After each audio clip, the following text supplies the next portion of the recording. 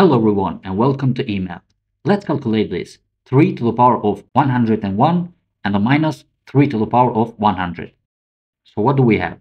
3 to the power of 101, it can be written as 100 plus 1 and the minus 3 to the power of 100 equals 2. Now we need to know this formula. A to the power of b plus c is equals to a to the power of b and then times a to the power of c. In this case, A is 3, B is 100, and 1 is C.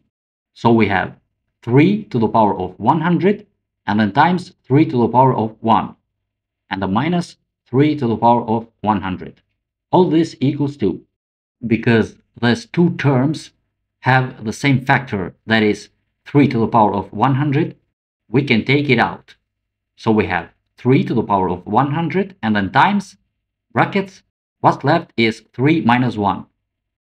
All this is equals to 3 to the power of 100 and then times 3 minus 1 is 2. So this is our answer.